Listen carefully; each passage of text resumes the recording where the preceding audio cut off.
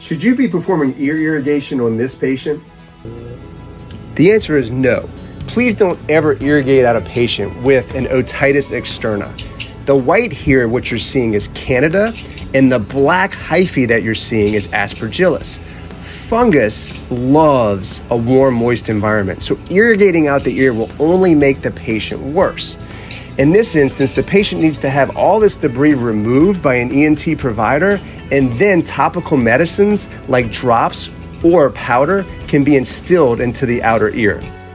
So please, do not perform ear irrigation on any patient with fungal otitis externa like this patient or acute otitis externa.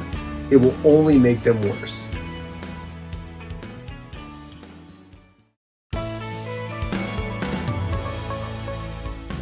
If you like this content, please like, subscribe, and share to help us grow.